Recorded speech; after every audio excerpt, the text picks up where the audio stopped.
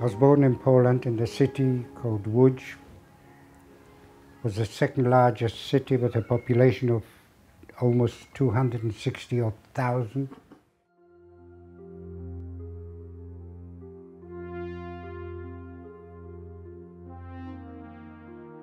We had a nice apartment. I had my own bedroom. My grandfather had his own business. It was a chemical business. On the 3rd of September 1939, Britain and France declared war on Germany. So within 6 weeks, the whole of Poland was occupied by German troops. The day they came into our town, our city, everything changed. First of all, no Jewish child was allowed to go to school. No Jewish teacher was allowed to teach. It didn't matter whether he was teaching in a Jewish school or a non-Jewish school. He wasn't allowed. Doctors, lawyers, engineers, nothing. They weren't allowed to practice their professions. And every morning we used to get up, new decrees were coming out, posters up. No Jew is allowed to travel on public transport. We had trams there. If they caught a Jew, they realized he was Jewish, the way he was dressed, with a beard, they slung him off the bus, irrespective whether the bus was stationary or moving.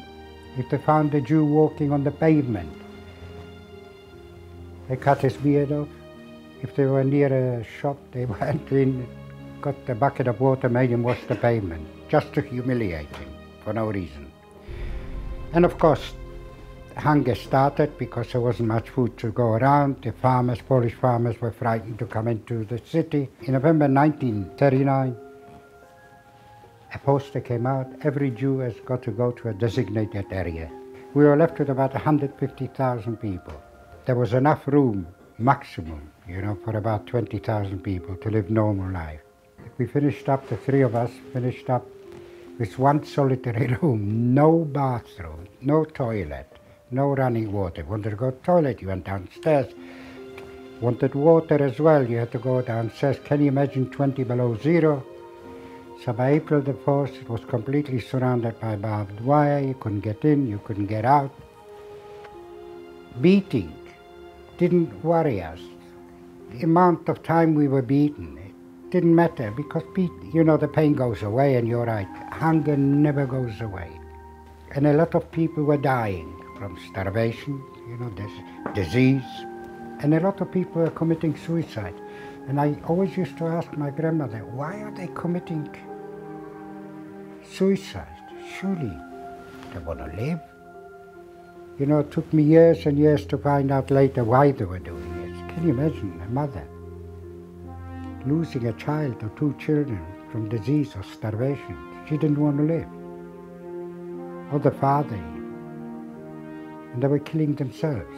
And then I used to go down the stairs and stepping over dead bodies. And I didn't even look, I didn't even think about it. I didn't say, oh my God, no, nothing. It didn't mean anything to me. All I was hoping that 1 o'clock or 12 o'clock will come and I'll get a drop of soup that we were getting. In the morning they came with big lorries and we had to go down, downstairs.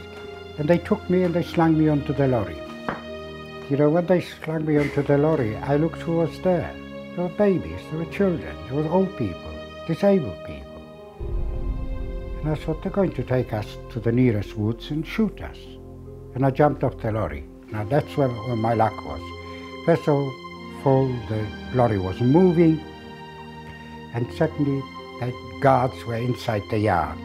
Had they seen me, they would have shot me. There was never a question, stop or I'll shoot. In the evening, I went back to where we lived after a few days. We went back to work and they took all those people. Nobody heard a thing of all those people that left. Not a sound, not a letter, not nothing. We assumed they killed them somewhere and buried them. Because in them days they didn't have crematoriums, they didn't have gas chambers.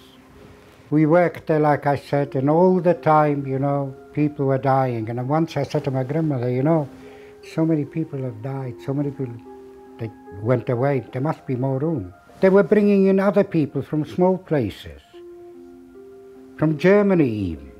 They brought people into the Lodz ghetto.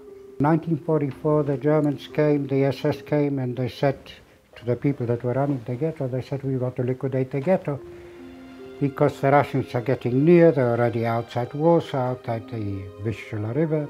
They said, we got the people in the metal factory. If you want to go to Germany to work in a metal factory, they'll take us. When we came to the railway station, the first thing I said to my grandmother, I can't see any trains. She said, they're standing in front of you. I said, they're cattle trucks. She said, that's all there is. Anyway, they opened the shutters and we had to get in there. They packed us in. There was no way you could sit down. Can you imagine a boy of 14 hoping people should die so he'll have room to sit down? What has become of me? After a few days, unfortunately, there was more room to sit down. We're traveling for another 3 or 4 days. One early morning, through slits of the truck, I could see the word Auschwitz. I didn't know what it meant. Underneath it said Auschwitz, and somebody said, oh, that's a little town near Krakow. They opened those shutters. They told us to leave our luggage, our suitcases, and we had to get out, jump off from there. Can you imagine children or old people or disabled jumping off a truck?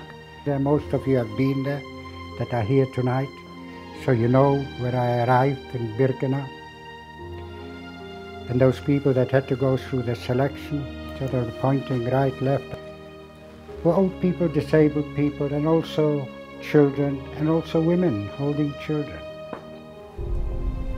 And they tried to rip the child out of the woman's arm. The guards came over and they told her to put the child down, but of course she wouldn't. And in many cases, they even shot the baby. When it was finished, they marched them to the showers, so they told them. They packed them into that room, which you have seen. They closed those gates, those shutters. A German guard went up on a ladder, if there was an opening there on top, and he threw some Cyclone B gas. Within 20 minutes, all those people were dead. Within 1 hour of arriving in Auschwitz-Birkenau, those people were dead.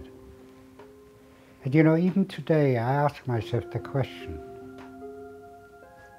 how can a human being do that daytime, and in the evening to sit down with his wife and children, listen to music and eating his dinner? You know, people would think I'm talking about hooligans or crooks or whatever they were. There were people with degrees, doctors, lawyers, engineers, accountants that were doing it, not some thugs. For some reason, we don't know why, maybe because we were going to Germany to work, they didn't tattoo the numbers, but I had a number. And I looked at myself and I thought, I've got nothing now. My grandparents, I haven't got. My parents, I didn't have for a long time. I got no possessions, nothing. I haven't even got a name. All I am is 84,303. They took us on passenger trains, proper trains, and we arrived in a place called Stolp in Pomerania. It was a labor camp. There was 1,500 people there, only all Jewish. One day 5 boys stole some tobacco that was going for the Germans, and they were caught. They put them in an isolation room. After a week they let them out. We had to come to the square where they let them out. When we came there, we know what's going to happen. Those gallows with ropes hanging down, 5 ropes, put them on the stools. And a German officer, an SS officer, started reading out, prisoner number so-and-so is going to be hung because of. They couldn't finish the sentence, those boys jumped off to their death. They wouldn't let the Germans have the satisfaction of killing them. You know, I told you how dehumanized I was, but that scene has never left me. Whenever I talk about it, I think about it. I see 5 young men standing there. They were older than me, standing there. And 20 seconds later, they're hanging their dead. I cannot thank the British people what they did for me. Those boys that liberated me, that gave me my life. But not only my life. I've got 2 daughters, 6 grandchildren. 8 months ago, the greatest thing happened.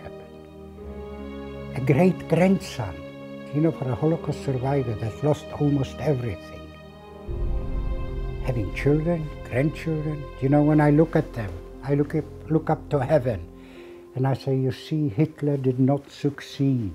He might have killed 6 million of us, but he did not succeed. You approve.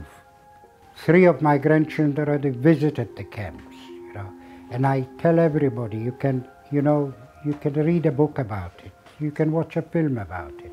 You can even hear a Holocaust survivor talking about it. But you cannot imagine till you've been there and you come back. Everybody I met said to me the same thing. If I live another 1,000 years, I could never forget what I have seen. And of course my father.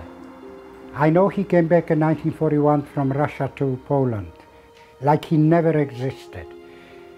And you know, like one of you said to me, was it somebody said to me tonight, that his greatest thing was to stand there and say Kaddish. And I would like to have stood knowing where to go and say Kaddish. I say Kaddish every time I'm in a shul, you know. I'm Rosh Hashanah, Yom Kippur, or any time I go to shul, I say Kaddish, because I don't know when he died.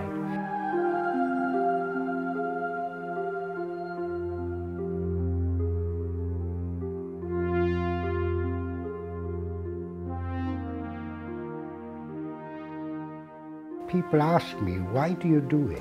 I mean, you're an old man. You'll be 84 in January. Because I feel I owe it to the people that haven't survived.